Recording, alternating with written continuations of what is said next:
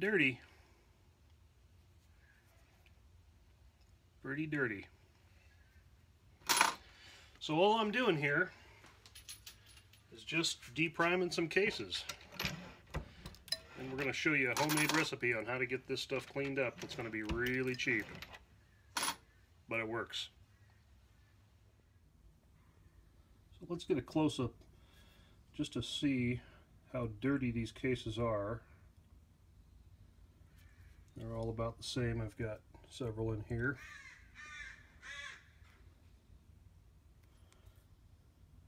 Primer pockets are pretty dirty. So, let's see how we can clean these up. What we're going to use is the Hornady Ultrasonic cleaner. This is the smaller version, but it works very well. I've been using it for, oh geez, probably a couple years now, almost, and very happy with it. But we need to find out what kind of solution we're going to use, so let's take a look at that. So let's look at these simple ingredients. Some salt. I happen to use kosher salt just because I usually have some. I use the Dawn Ultra. I've used other stuff too, it works okay. And distilled white vinegar, just cheap stuff. Now on top of that, you're going to need 4 cups of water. I typically start out using this here just kind of lukewarm because the ultrasonic machine is going to heat this water up. So you don't want to get this machine too hot. So just lukewarm water is fine. You can actually start with cold. I prefer lukewarm, but it actually works either way. So the first thing we're going to do, dump this in here. Now we're going to add 1 cup of the white vinegar.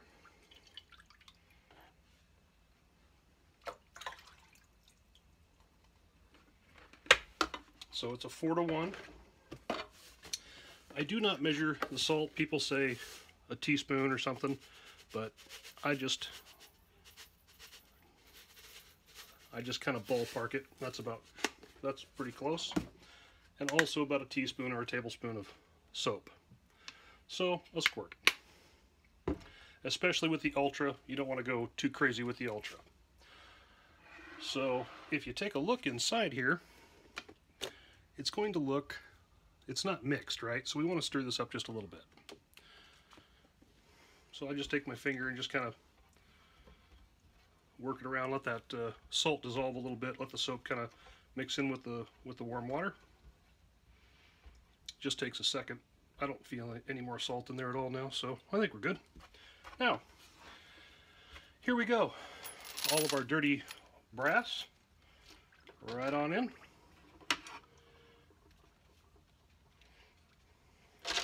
And I'll stir this just a little bit.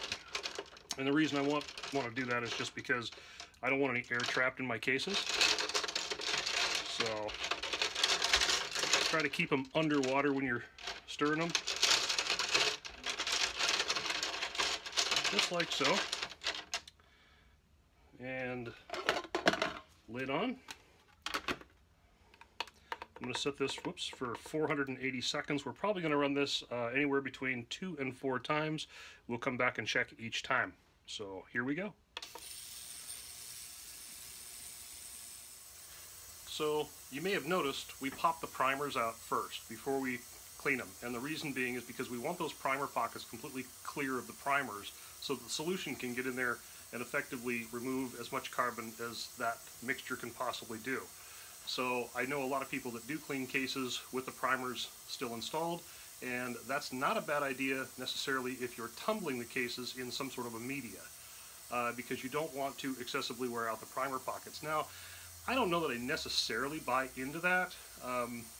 I've run many cases through tumbling media with the primers removed from the pockets, and I've never had an issue until the cases are just flat wore out, which is usually several loadings up in, I don't know, if I'm just neck sizing 15 to 20, sometimes even more, depending on how hot I run my loads. So, yeah, I don't know. But definitely for this, pop those primers out so you can get this as clean as you possibly can.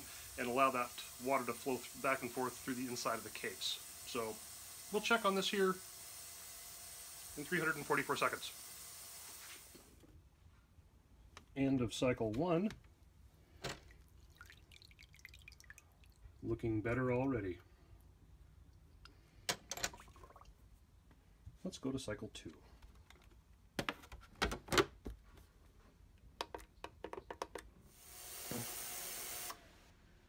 End of cycle 2.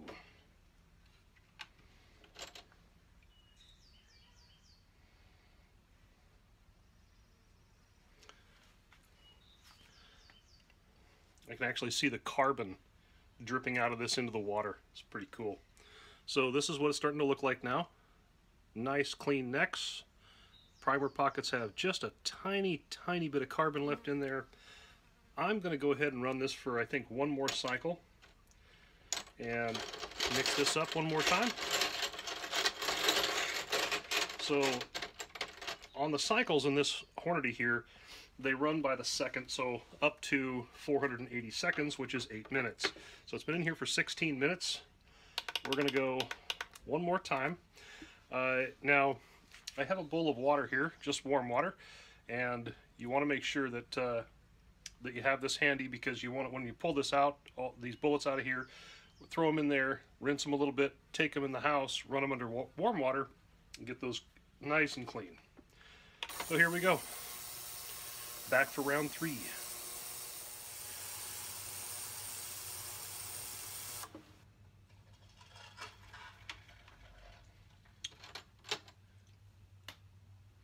And this cycle is done. Dry this off a little bit here so we can get a good look at it. There is the clean brass. Now it looks a little bit discolored up here. The reason for that is because this is Lapua brass. They do such a great job annealing it that it leaves it just kind of an off color, but it's quite clean. I know it's going to be really hard, if not impossible. Yep, impossible for you guys to see inside the neck, but I can see it. And it is quite nice and clean. So, next step here, into some nice lukewarm water for a good rinse. Into the house, under the sink, to finish off that rinse. And then what we're going to do is lay these on a paper towel. Normally, I would put a little tin foil down and bake them in the oven at the lowest setting for about 5 minutes, and that just gets them nice and dry right away. But it's like 90 something here today. I am not turning on my oven. So what we're going to do is just take these out, put them in the sunshine, and let nature take its course.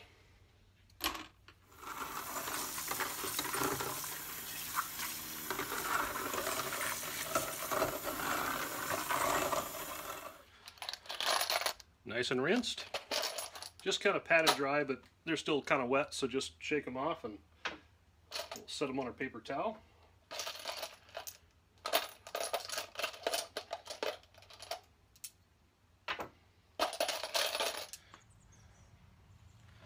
So we'll just take all our cases here, set them out here in the sunshine on the tailgate, and just let them dry. They'll actually dry quite quick.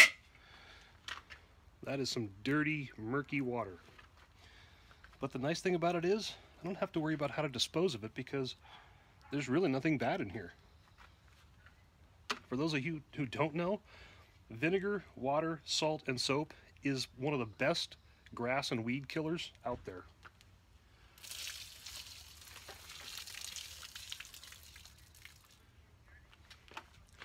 I always try to pour that out the backside so I don't get any water around the face here. Right on that stubborn grass that keeps coming up through my gravel. That'll be dead by tomorrow. Alright, so they're done baking in the sunshine. So all nice and clean, nice and dry. They were out there for probably 20 minutes. Pretty hot today. In fact, we're supposed to break records today in the heat, like 97 here. But real nice, clean. The primer pockets turned out really nice. there's just a tiny, tiny bit of carbon right around the edge of the flash hole, but no big deal, because I'm going to scrape those out just anyways, just part of my process. So no big thing there. Now, when you talk about cost, what's the cost of a gallon of distilled white vinegar? It's like $2.50 or $3. Sometimes we find it on sale. We'll buy a couple gallons at a time. You know, a bottle of Dawn Ultra dish soap, a couple bucks. You know, a thing of either kosher salt or like rock salt or something like that. Make sure it's a coarse salt. That's, you know, a couple bucks. So realistically, for under like $10, you can whip up a batch of this stuff here pretty quick, and you can use it more than once. You know, so there's been times where I'll do like, if the family goes out shooting, I'll do, you know, all mine, empty them out, do a load for the wife, do a load for the kids, and it works just as well. By the time you're done, that solution is filthy, but it still works. And make sure you just rinse it really well.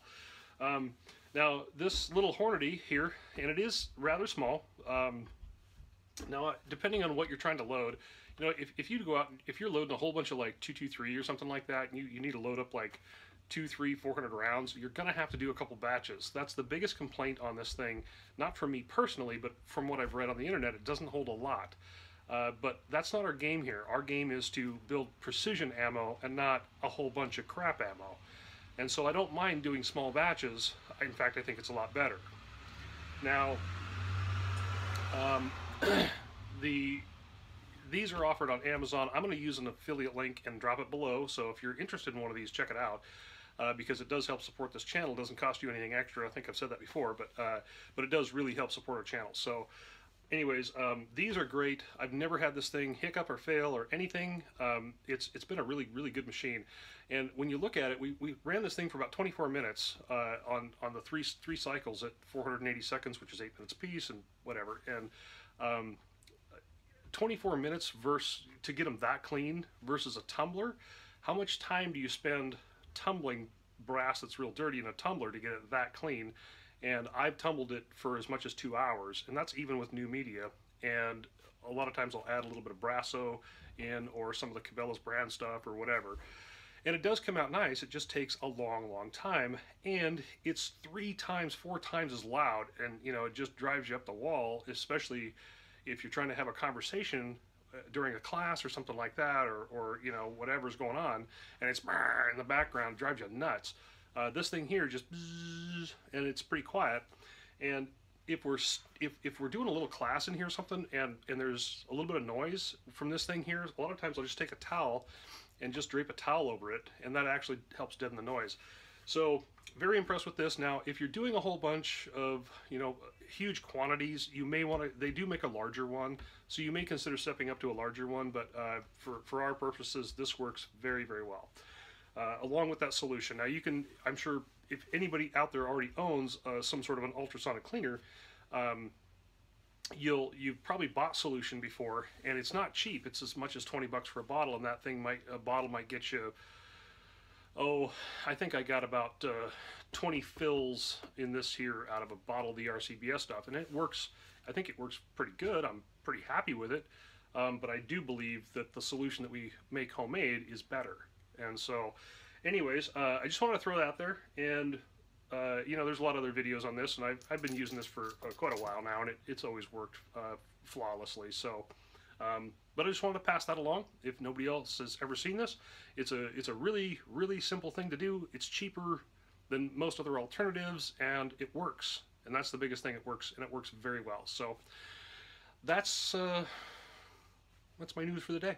So anyways, hey, thanks for watching, and gosh, we're up over 800 subscribers now, so man, I can't wait till we hit over 1,000, because we're gonna do some live stuff and do a lot of Q&A and things like that. So and our business is also going to be branching out for anybody local, at least, doing some concealed carry classes, and what it really means to conceal carry, and some of the pros, some of the cons, because there are cons to this, and some of the laws, things that you just need to be aware of. So anyways, just throwing that out there. But Hey, thanks again for watching and all the support. Really, really appreciate it, everybody. And keep the comments coming, keep the shares going, keep the likes coming. It's been phenomenal. I really, really enjoy it and enjoy all the camaraderie with you folks out there. So until next time, we'll see you soon.